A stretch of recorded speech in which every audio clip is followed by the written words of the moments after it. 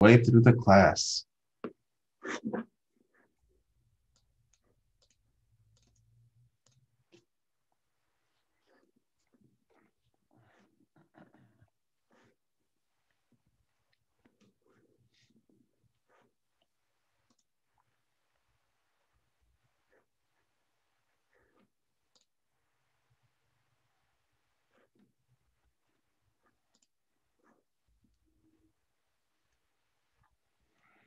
So let's see what's up in the news.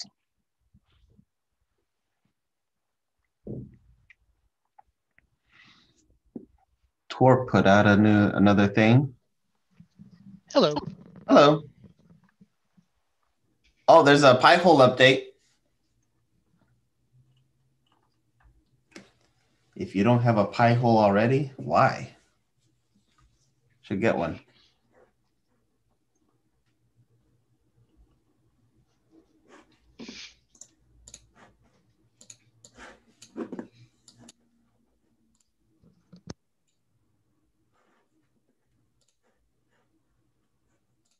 Hey, there's another breach.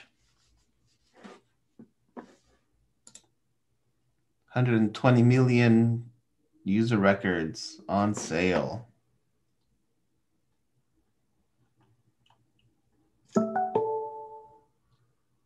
Yes, thank you for letting me know, calendar, that my class starts in.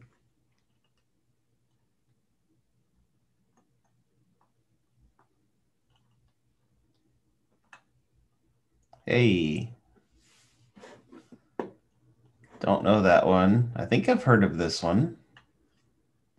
I think it's safe to say that every email address and password combination ever has been compromised. And that's why you use a password manager to make things completely random.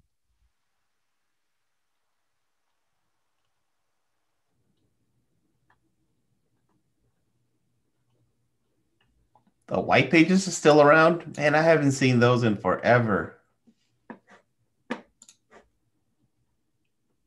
But they got breached. Oh well.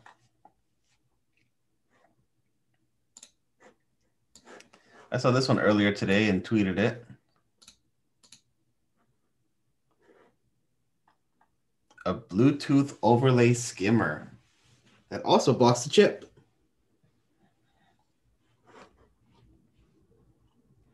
So obviously, whoever's using it has to be nearby enough to get the signal.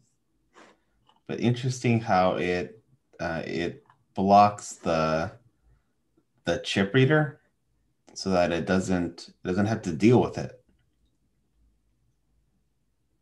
So you have to swipe the stripe and it'll get the info. So much for security with the chip on the card.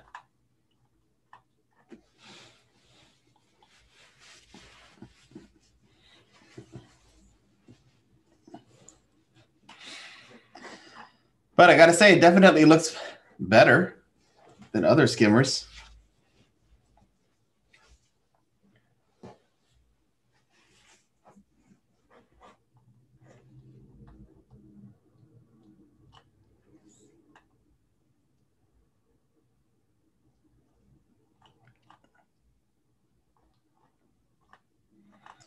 Looks like you can do more application platforms on DigitalOcean today.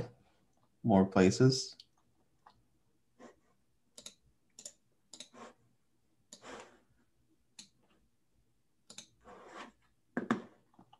Like I said, there's an update on Pi-hole. If you don't have one, why? If you do have one, remember to update.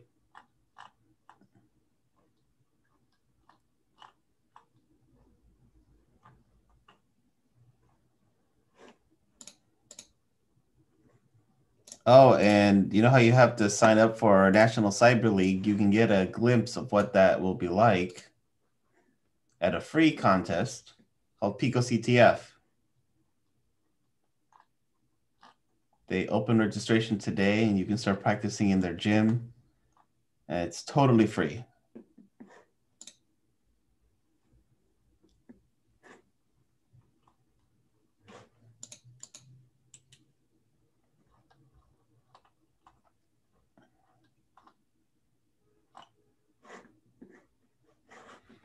Oh, hey, look at that. It's 2:15. Switch to this. Close this.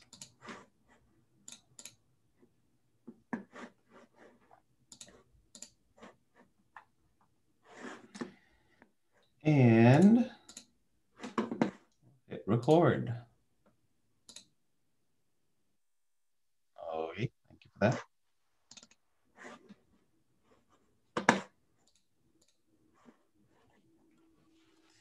Picture of the week for module number 4.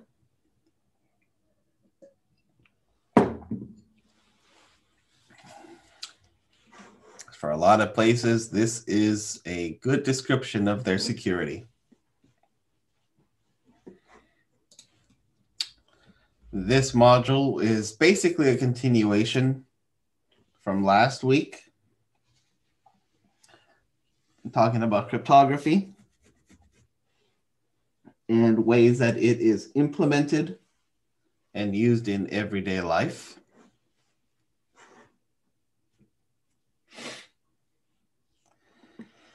So while cryptography is understood and as necessary to users, what happens with an important encrypted file if it falls into the wrong hands? If that person who worked on it falls ill and can't return to work, how do you unlock that file to get the data without jeopardizing everyone's security?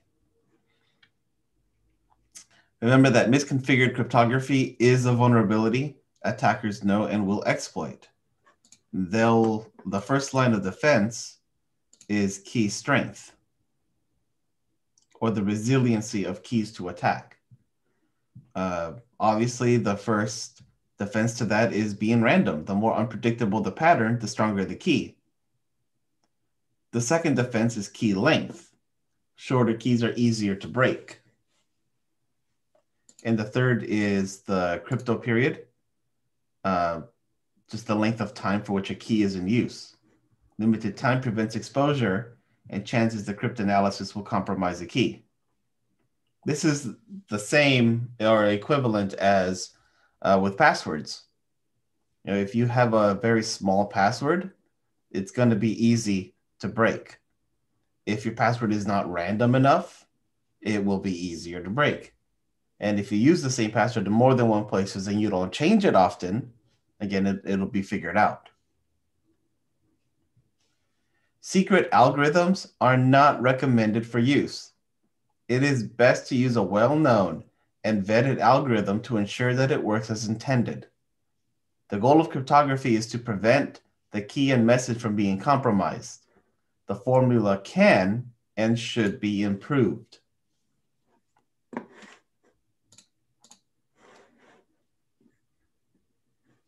Here's an example of block cipher modes of operation.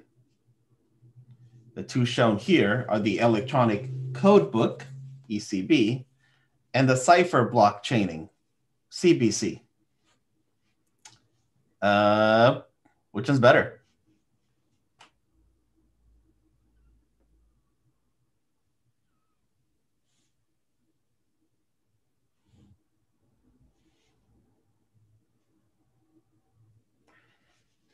ECB is the most basic approach. Plaintext is divided into blocks, and each block is encrypted separately. This can result in two identical plaintext blocks into two identical ciphertext blocks that attackers can use to perform cryptanalysis and decrypt the message. Obviously, ECB is not considered safe for use. And yet you'll find it out and about. Cipher block chaining, CBC, is a common cipher mode. After encryption has been done, the ciphertext blocks are fed back into the encryption process to encrypt the next block. CBC uses XOR, so we played with that last week, on a plaintext block against the previous ciphertext before being encrypted. You also have things like counter that requires both parties to access a counter synchronously, using a new value each time a ciphertext block is exchanged. And a GCM encrypts both plaintext and MAC to ensure the message was created by the sender and not tampered with during transmission. Modern operating systems have built-in services to handle cryptography, just like printing, network, USB, and more. For example, in Windows, it's called the cryptographic services. In Linux, it's called the crypto API. In order to make cryptography stronger, we need to make adjustments to input values, starting with something called salt. It's a value that ensures the plaintext won't consistently result in the same digest. Salt is normally used in password-based systems, although hilariously, it is not used in Windows. So what salt will do is you have a password called password, and you put it into a username. In Linux, 3 users could have the same exact password, and the encrypted value on the other end will be different. Not so in Windows. There's a nonce, another input value, a number used once. It's a unique value that's within a scope, like a given period or for a session, so like based on time. And there's also an initialization vector. You'll typically see this as IV. A number used once, selected in a non-predictable way. Used a lot in things like Wi-Fi. So here's a sad example of Windows. I'm going to use an awesome tool called CyberChef that I highly suggest you get familiar with because it is awesome. So I'm going to take a username's password called password because they're lazy, and it's typically what we see is users tend to go for easy passwords on their system. The way that Windows takes that and turns it into a hash value to use later is it encrypts it in UTF-16, and then it does it in MD4. So you see this value over here in the output? If you go on a Windows system and you change their password to be password, like it is in the input, all lowercase, when you use a tool like Mimikatz to extract the passwords and see what the hashes are for those passwords, you're going to find this exact line because this is how it works. So I kind of listed in the notes how you can download the tool and run it. You have to disable antivirus because antivirus will tend to stop this. But you could totally run this on Windows and then find that whatever password you type here and you set that password on a user account, you'll get the same exact output. It's pretty fun. So yeah, so log into a system. Here, let me go back to my slides.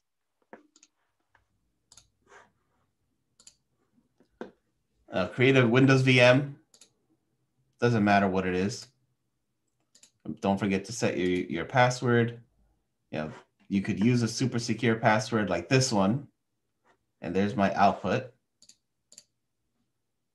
So I disable my antivirus by going to run as administrator. Of course, I want to run this. And here I disable the Windows Defender and restart the system using the instructions that I put in the lecture notes. Download Mimikatz. At this time, it was 2.2. I get the Mimikatz trunk.zip. Then I'll switch directories where I'm at, run the command to unzip it, then go into the folder that's now there, and then I'll run Mimikatz. Once it's running, I run those two commands in order to be able to grab those keys. There is the password. There's the exact match.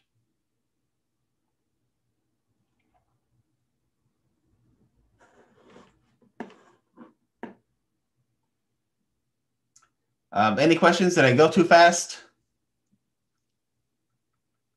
Did this just rock your world?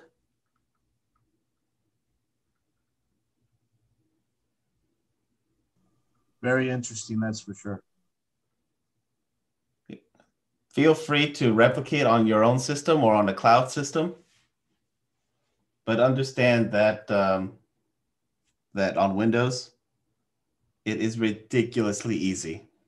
So what somebody can do, honestly, is get a list of all possible passwords, run it through something as simple as CyberChef, and get the outputs for every possible password.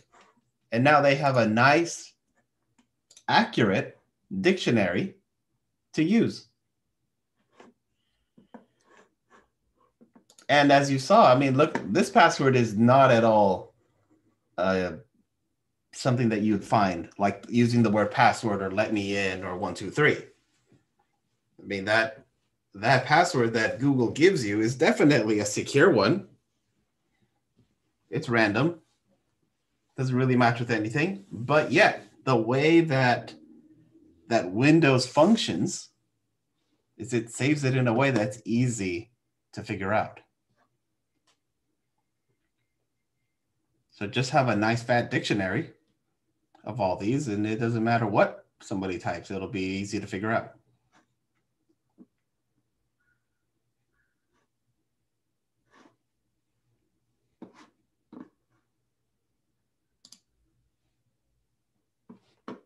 So if I need to run through that again, let me know. I can also do it afterwards. Otherwise, I'll continue with the slides.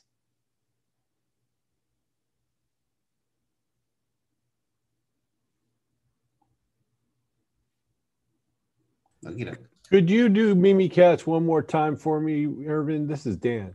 So the Mimikatz portion is you'll need to go on the, here, don't go back. I have on the lecture notes, there is a link that will take you to the Mimikatz page on GitHub. You'll download the trunk.zip file. Or you could actually just right-click this and get the link for it. And then within PowerShell, you would change the directory to whatever username you're logged in as. You would invoke web request and then paste the entire link of where that zip file is with an output to mimi.zip. I just did mimi.zip just because I'm lazy.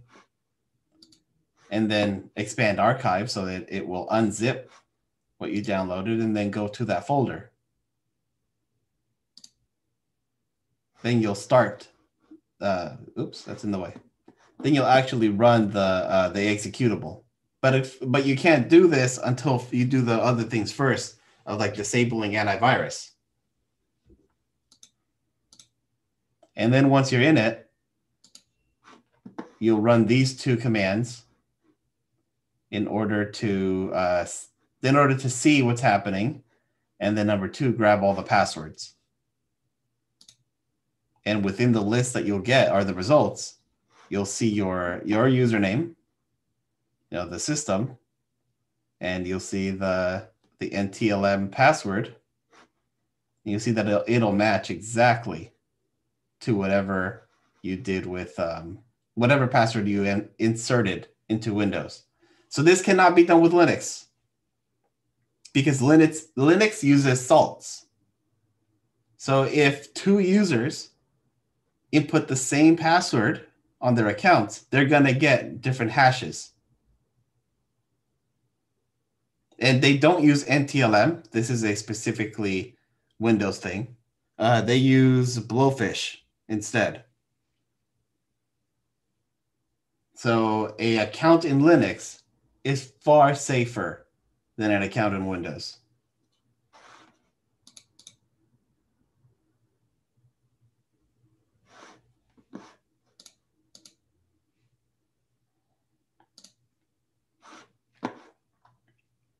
Continuing the road in digital certificates, which is another way to implement cryptography. Just like your government issued ID card proves who you are, a digital certificate is used to associate a user's identity to a public key that has been digitally signed by a trusted third party. A certificate can be seen as a container for a public key used to identify objects other than users, such as servers and applications. As with a physical ID card, certificates have a signature, a serial number, and an expiration date. Digital certificates have authorities. When a user wants a digital certificate, they must first generate their key pairs, the public and private.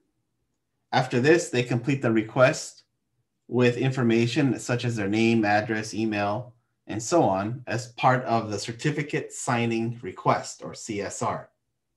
The request is signed by the user's public key and sent to an intermediate certificate authority who performs the function of a certificate authority, otherwise known as a root CA, who is responsible for digital certificates. These intermediate CAs can ask the user for authentication by email or documents or in person if required. Just like getting your license or ID from the DMV, there's a basically equivalent process to get a digital certificate.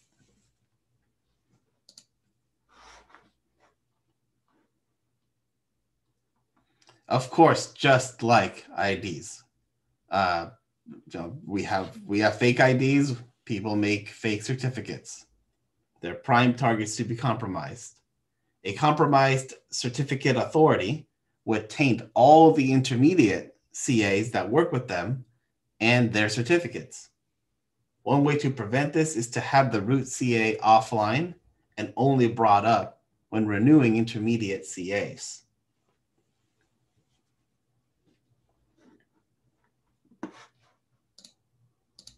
So the CA is a human being that you interact with, or a piece of software?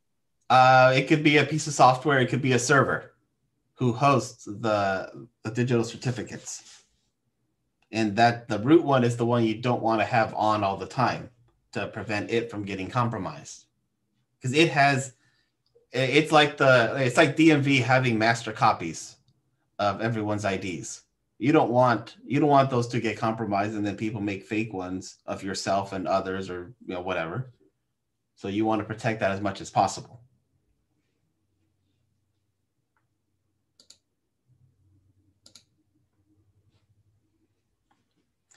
A certificate repository, as seen here in Windows, is a publicly accessible centralized directory of digital certificates. The certificate revocation list is for expired or compromised certificates that come through either the certificate revocation list that is sent online or the online certificate status protocol, or OSCP. Windows Server, for example, can call out to an online certificate status and find out, oh, these certs are renewed, these certs are expired, these have been compromised. There's a whole network for Windows Server to issue out or prevent certificates from being used any longer. OSCP is a real-time lookup certificate, real-time lookup, kind of like DNS, typically called the request response protocol. OSCP stapling is another way to get a response to a browser for every query as part of the TCP handshake. So you have a web browser who wants to connect. First, we're going to validate the certificate. It says, yes, here's the signed one. It goes back to the browser. Now the browser can use this approved and active certificate. So here's a chart that helped me make better sense of this. So yes, Equifax does have a root digital certificate, and then they can team up with others to be intermediates. And then you could have your own website that you can issue a digital certificate for, like using Let's Encrypt. And you'll have your 90-day cert that is backed up by all these, including the root digital certificate. Just like your ID card can be backed by the state government or the federal government. There's multiple layers behind every piece of valid identity.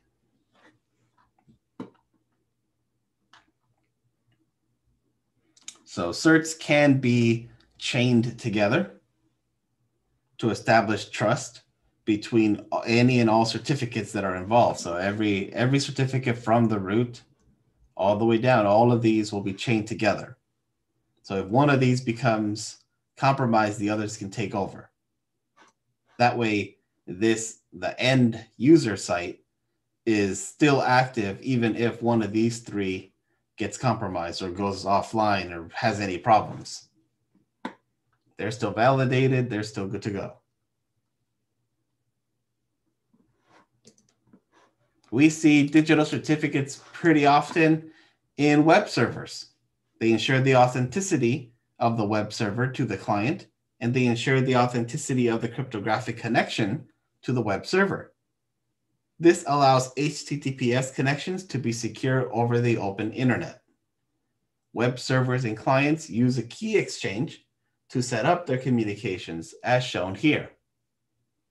The web browser starts the conversation going to a site. The web server returns back to hello and says, these are the algorithms I support. The web browser will then create a cert or verify the cert and create the pre-master secret. That's exchanged back to the web server, confirmed. The master key and session keys are created. And now both the web browser and the web server can talk to each other using HTTPS in a secure fashion. Sites that use HTTPS are secured with a domain validation digital certificate or an extended validation certificate, which has enhanced verification processes. There are wildcard certificates that validate the main domain along with any and all subdomains, typically seen as something like star.class.com, for example. Subject alternate name certificates are used with unified communications like Microsoft Exchange and integrating with email, SMS, fax, etc. The subject alternative name allows different services to use the same certificate for validation. There are hardware and software certificates. For example, at the machine level, verifies the identity of a device in a network transaction. There are certificates for code signing used by software developers to sign a program proving it comes from a legitimate source and hasn't been altered. And also certificates for email. The formats that you tend to see the most come from the International Telecommunications Union, or ITU, They adhere to the X.509 standard.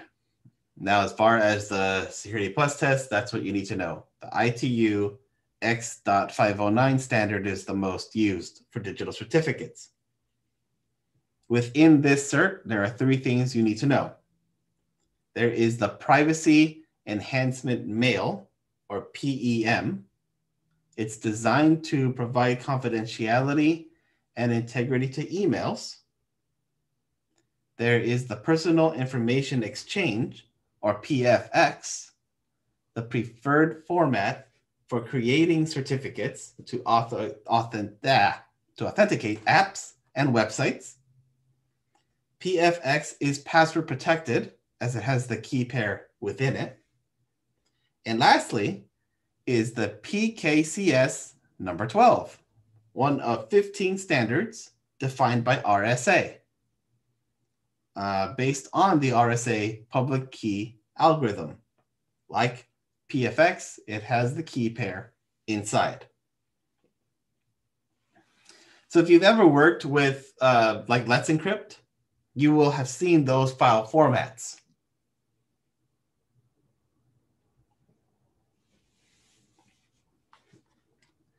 And Let's Encrypt is actually pretty easy to use, which is great. So you can protect your site with ease.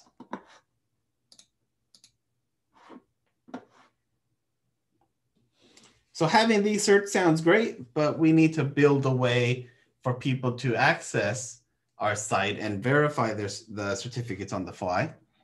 So in comes the public key infrastructure. This is used to manage the public keys and digital certificates. This includes hardware, software, people, policies, and procedures to create, store, distribute, and revoke those certs. The first one that I'm showing you here is the first trust model called the hierarchical one root certificate authority system who signs all the certificates with a single key. This is not in any way ideal. If the root CA is compromised, all the certificates become worthless. Having one system to verify and sign certificates can also cause a backlog when you scale.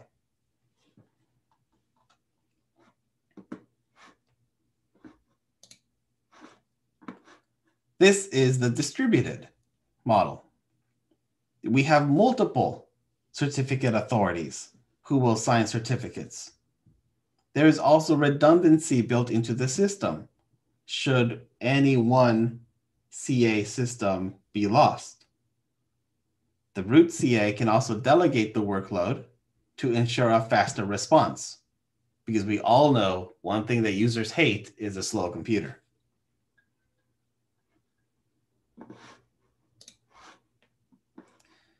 This is bridged. Similar to distributed, bridged has a facilitator CA that doesn't issue certificates, but acts as a hub between different trust models. So again, these are all different ways that we can implement multiple systems to handle a large amount of traffic coming to, for example, our web server, who want to connect to us and validate that we are who we say we are.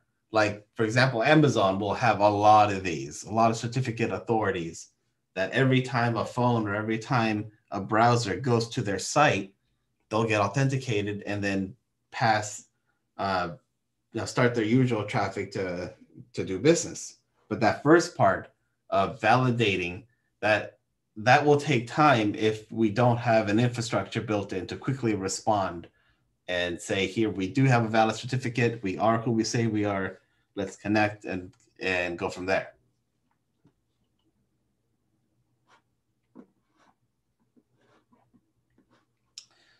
Certificate policy provides recommended baseline security requirements for the user and operation of a root, intermediate, CA, and other components. Certificate policies should cover the obligations of the certificate authority, the user obligations, confidentiality, operational requirements, and training. Certificate practice statements is a more technical document describing in detail how the CA uses and manages certificates, how end users register for a cert, how to issue certs, when to revoke, procedural controls, key pair generation and installation, and private key protection. The X.509 certificates have a place for their associated certificate policy. What I'm showing you here is the life cycle of a certificate. They're created and issued to a user. After some time, they will be suspended if there is no more action necessary. It'll get revoked after a certain amount of time. And then the revocation list will get updated, and then it'll be expired, and a new one will be issued. This is ideal. It is ideal for certificates to get expired and to create a new one, because you don't want someone to figure out the keys. You don't want anyone to understand how those certificates are being created and then generate their own illegitimate, but ones that will work. So it is best that a certificate be created and let expire and create a new one to take its place.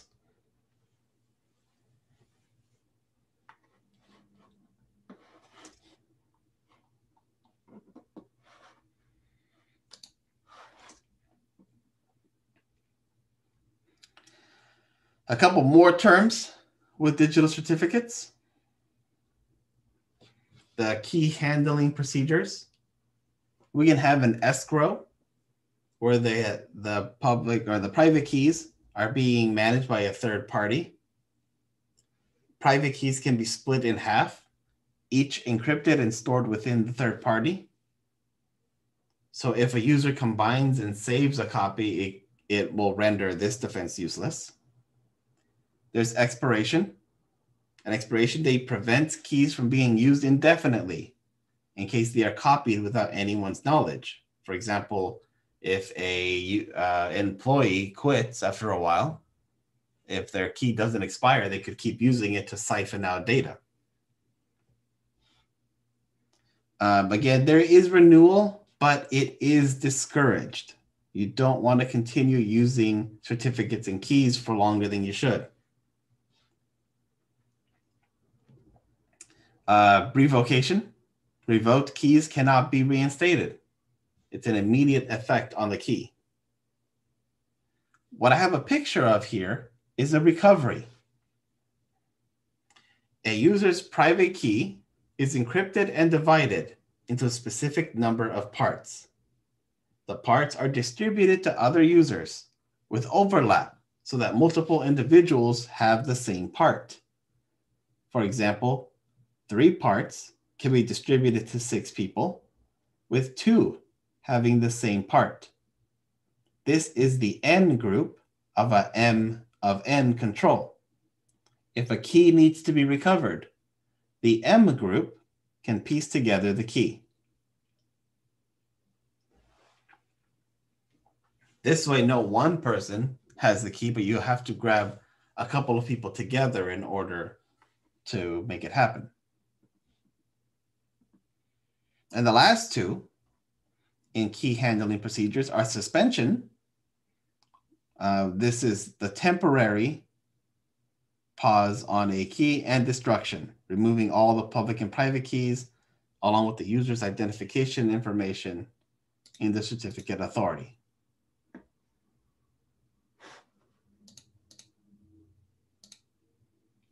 So how long does a key, or how long should a key exist before you go through this process and issue a new one? So the last year, there was a moratorium that placed certificates age up to 2 years. That was the maximum.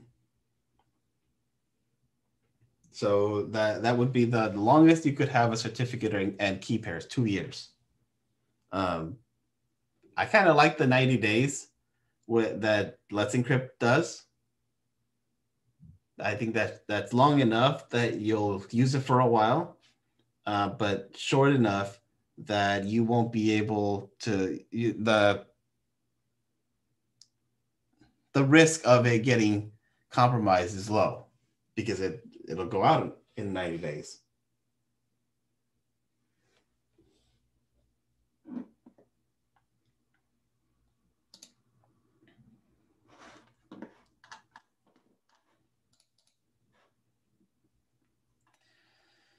So this is a small list of protocols that use cryptography to secure communications. It's not in any way exhaustive, but we use these to communicate securely. So like SSL, which has been around since 94.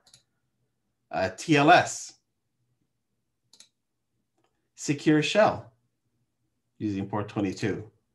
HTTPS, using HTTP traffic over TLS. SMIME for emails. SRTP for things like VoIP. And IPsec. Any questions on this little lecture?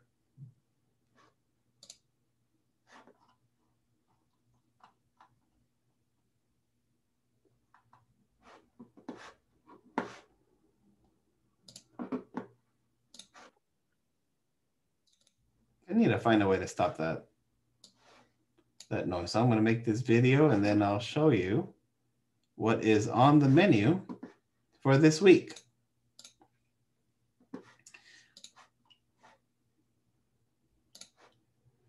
While that happens, who tried Crypto Hack?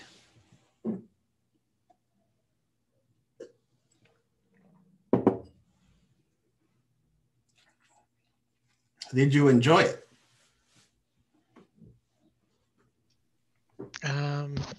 Yeah, Crypto Hack is interesting.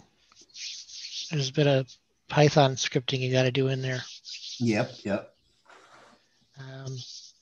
So I'll probably go back to CTF Learn, I think it was, just because my scripting is not very strong. But I'll keep going in there for as long as I can. And that's kind of the benefit of security is you don't have to be a complete jack of all trades where you have to be a good programmer and you have to be good at cryptography and you have to be good at everything. Mm-hmm. You should have an understanding of everything. You know, that's why this class will take us through various realms, but you don't have to be a complete knowledgeable in everything. Well, that's good. So if cryptography is not your thing, that's okay. We have one more week of it, and then we're gonna move on to something else. So you can just okay, cryptography is not for me. Great. Maybe something else that we'll talk about in the next couple of weeks will be the thing that you like to do, and that's what you can focus on.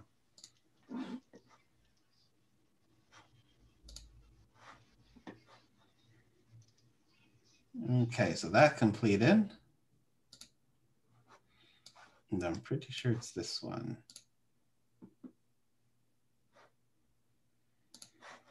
That I'm sharing.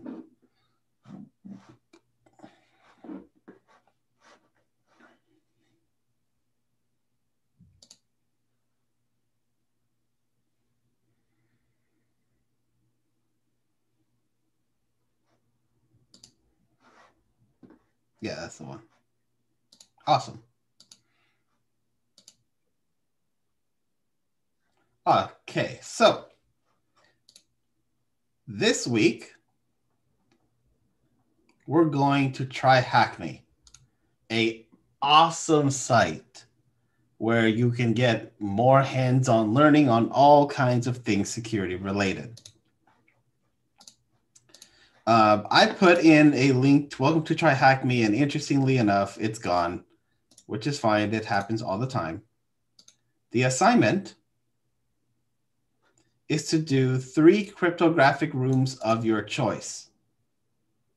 So you'll establish a VPN connection, which you normally need in order to access their infrastructure. and they have a room that you can use that'll take you what to do. So if you're on a Windows box, they have instructions for you on how to download OpenVPN and establish a connection. If you're on a Mac or Linux, they have instructions for you on how to do it. Once you're connected in there, you can search in the activities for anything cryptography related.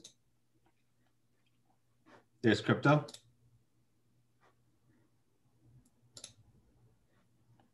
You can pick 3 rooms. There's 2 pages available.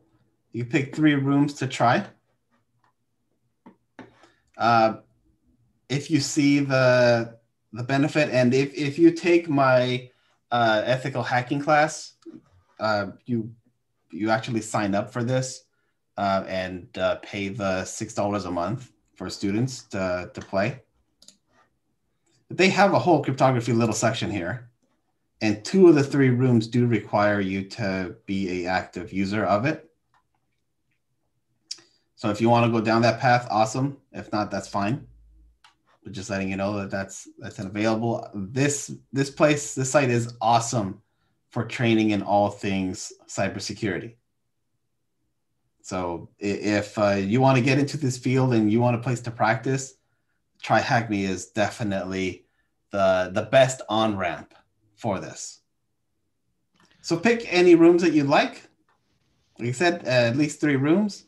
Have at it. They have a chart and scoreboard. All you really would need to do to submit would be taking a picture, for example.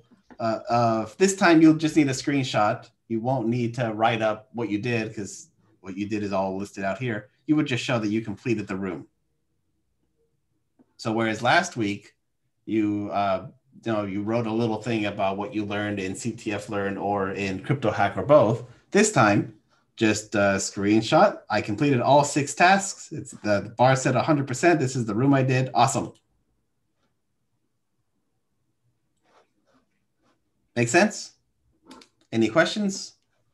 What if you find it impossible to complete even one room? Then try another room.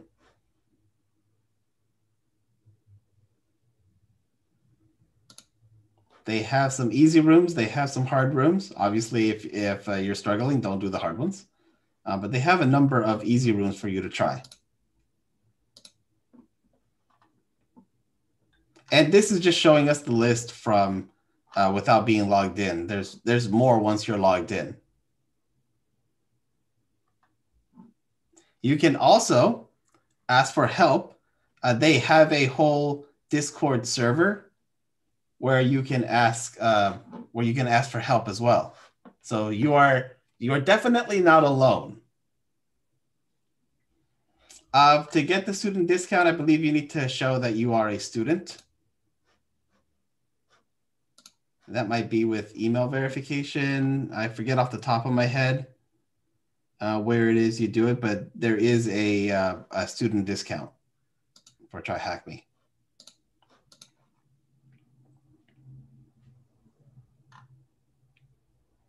So yeah, you can not only can you ask others in our Discord, but you can join the Try Hack Me Discord server and ask for help there. There's a lot of great information and hints and clues already available, because a lot of these rooms come in and out, and people just like you who are learning need a place to ask for help. So I would strongly suggest joining the Try Hack Me Discord server and asking for help there if you're stuck.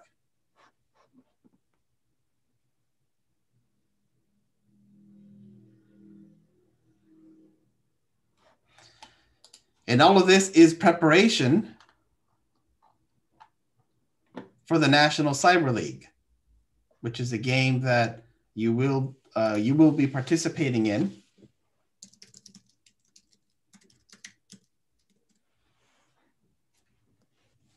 And I want to remind you that it is a big chunk of your grade.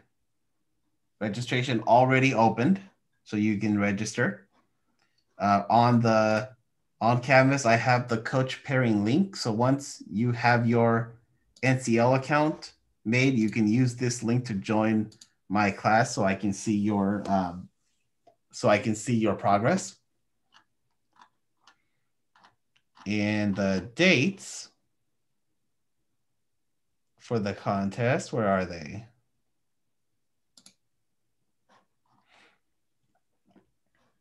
So the gym has already opened.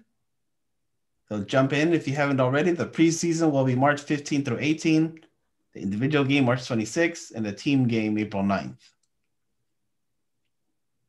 Do not forget about this, because some people who do forget it, their grades drop horribly.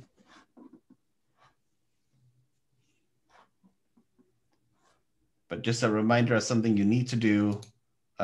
You'll need to do as part of this class, and something you should just honestly knock out, at least the registration part, soon. But for this week, knock out some rooms in Try Hack Me. Like I said, if this is definitely something you want to do, then I suggest signing up for the VIP and knocking out rooms after rooms after rooms, because this will give you that exercise and prep for real world scenarios.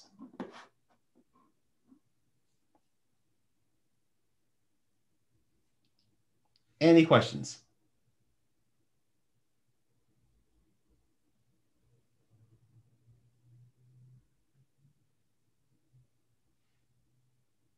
Okay, so I'll stop the recording and the live stream.